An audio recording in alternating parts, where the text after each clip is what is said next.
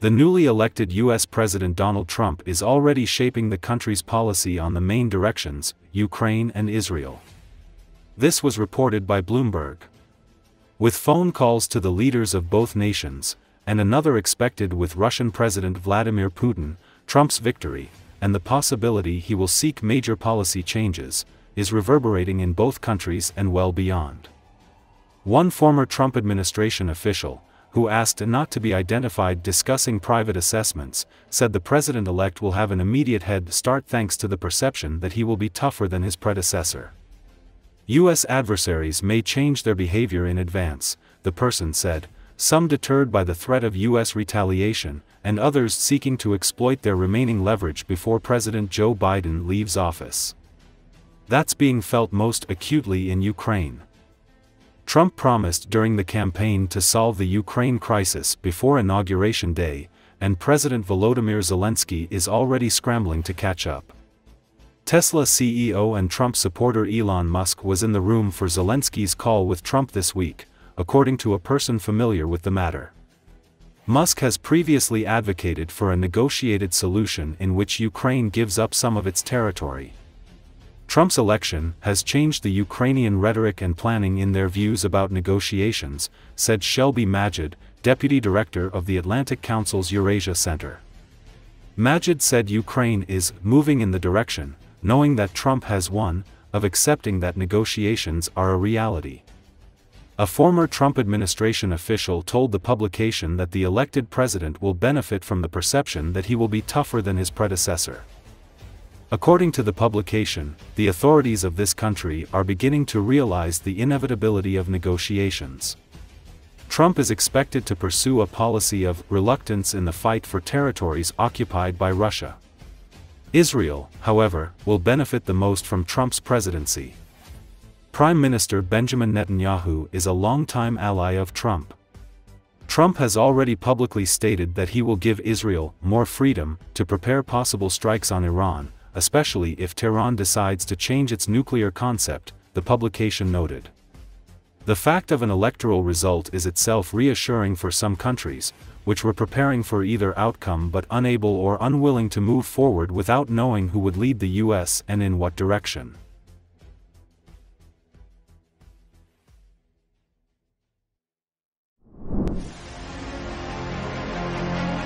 Former NATO Commander General Ben Hodges said that he does not rule out war with Russia in a few years. However, a conflict cannot be ruled out, and its probability largely depends on us. Firstly, on preparation, because preparing for such a conflict is absolutely correct. This is the basis of effective deterrence. We must be able to show. Secondly, support for Ukraine is also extremely important. As long as we do not allow Ukraine to fall, we will not have to expect a war with Russia, he stated.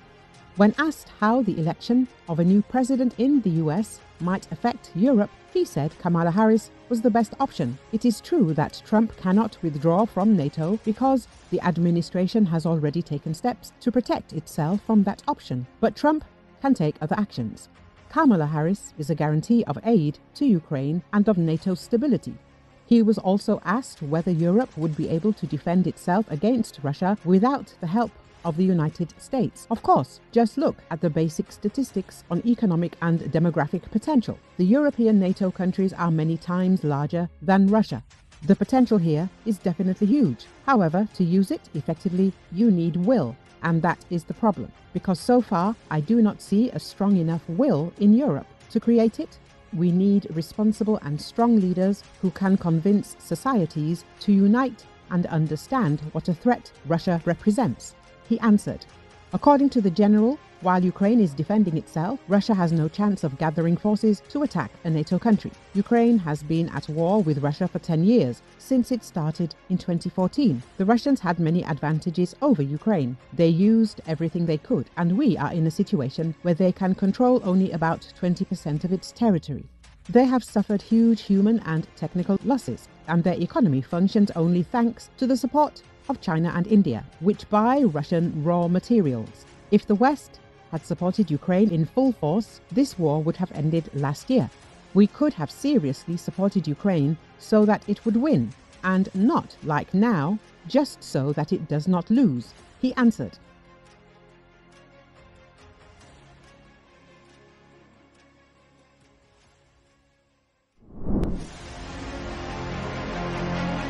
Russian dictator Vladimir Putin has destroyed the country's medical sector in his 20 years in power. The situation is catastrophic. This topic was unexpectedly raised on the air of the pro-government radio station Komsomolskaya Pravda. Propagandists discussed the mass layoffs of medical workers, especially ambulance workers in Russia. People do not want to work because of low salaries and very heavy workloads. Ambulances are scattered all over the country, especially in small towns. The lion's share of our teams can only be called teams conditionally. Instead of 2 doctors, 1 doctor often leaves there, and he cannot perform resuscitation as required.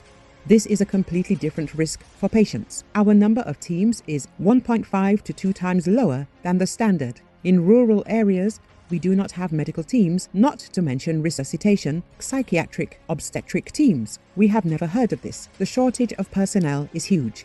Paramedic teams in rural areas work alone. There are no doctors. There are 1 to 2 teams for several districts. The route is 200 kilometers or even more. You can wait 7 to 8 hours, and this is not an ambulance at all. The Russian propagandist complained. He also specified that despite the disaster, the new Russian budget did not include funds to increase the salaries of medical workers.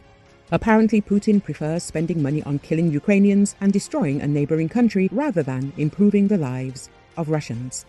Recall, Putin is crowned again for another 6 years. Legally, he can remain in office until 2036, when he will turn 84. By then, Russia may be even larger, but with fewer people as population decline continues, advanced by wars and with resources depleted as oil and gas supplies dwindle.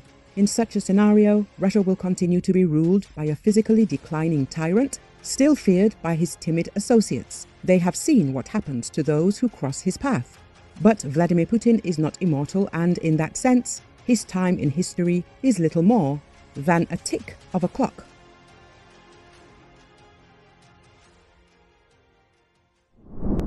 Russian troops resumed offensive operations in the area of Pogrebki, Darino, Zeleny Shliak, and Sudza in the Kursk region. Analysts from Deep State of Ukraine claim that Ukrainian forces are repelling the enemy's counter-offensive in all directions of the Kursk region. The enemy's tactics are standard. The BMP transports infantry to the battlefield, parachutes in and enters the battle. The situation in Kursk region was commented on by the Ukrainian Armed Forces officer Alex on his social network page. According to him, the enemy is currently focusing on the Pogrebki area.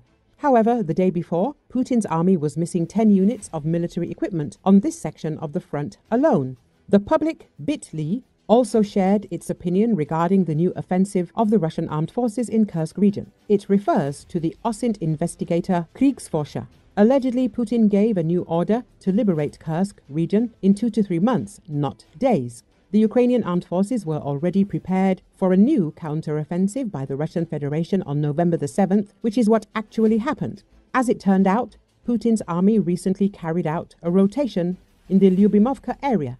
At the same time, units from the 810th Marine Brigade received 40 new BTR-82A, and the enemy's left flank was reinforced with another 5,500 Russian servicemen. In the Pogrebki area, the Ukrainian armed forces positions were attacked by the 83rd Airborne Brigade and the 51st Airborne Regiment. Despite the bad weather, they launched a mechanized attack. The 51st Regiment used 5 units of military equipment and 7 buggies for the attack. As a result, all 7 buggies, 2 BMD-2 and 5 BMP-3 units remained on the battlefield. The 83rd Brigade left a T-80 tank and 1 BMP-3 on the battlefield. The 810th Brigade used 14 BTR-82A vehicles in the attack, 10 of which were destroyed by Ukrainian forces. Alex writes that North Korean soldiers are not yet visible, although they should be somewhere nearby. Let us recall that Ukrainian forces are actively using an old, proven method of fighting against enemy artillery.